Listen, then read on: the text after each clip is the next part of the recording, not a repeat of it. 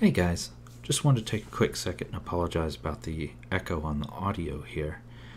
I'm moving my recording setup from one room to another, and I'm having to order some additional sound dampening materials that won't be here for a few days. So if you would, just bear with me, and we'll be back to clean audio here shortly. Thanks.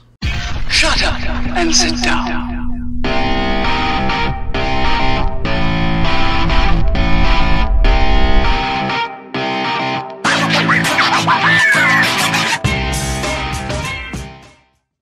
Greetings, fellow Earth travelers. Oblix here, coming at you today from my creative test world. How y'all doing today? Man, oh man. You know what? I sure wish I had a way to store a whole bunch of liquids. Oh wait, I do. Yeah, that's a big old tank. Now that lighting glitch, that's not actually a glitch. That is expected behavior.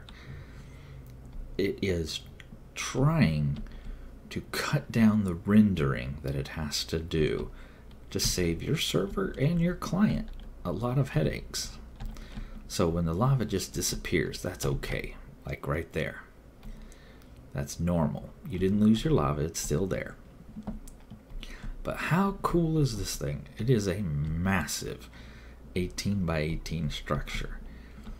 Now these guys can be anywhere from a 3 by 3 by 3 all the way up to an 18 by 18 by 18,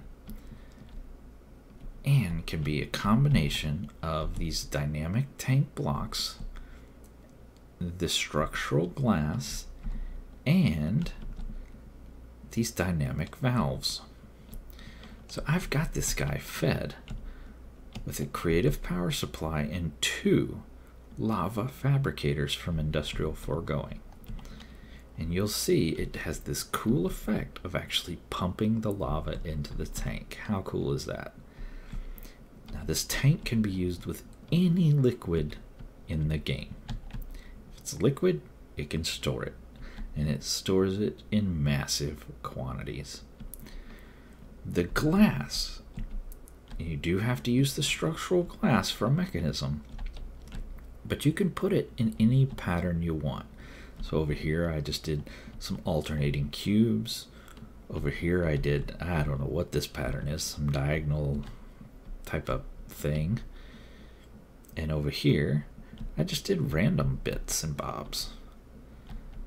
Any pattern you want, so you can create it any way you want.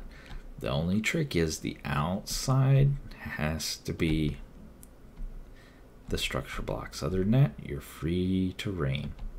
Now, you should ask, how big is this thing? Well, let's take a look.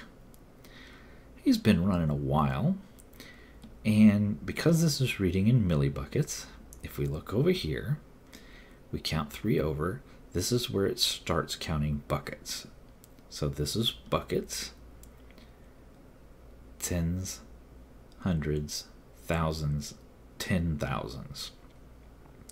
So this guy has 75,000 buckets in him of lava and is less than a quarter full. Yeah. He's massive.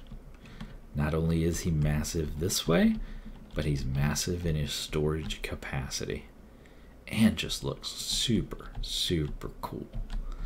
So if you're looking for a way to store just ridiculous amounts of fluid, take a look at the dynamic tank from Mekanism. But that's all the time I got for today. I sure do appreciate you guys coming and hanging out with me. Until next time, get out there and make some noise. See ya.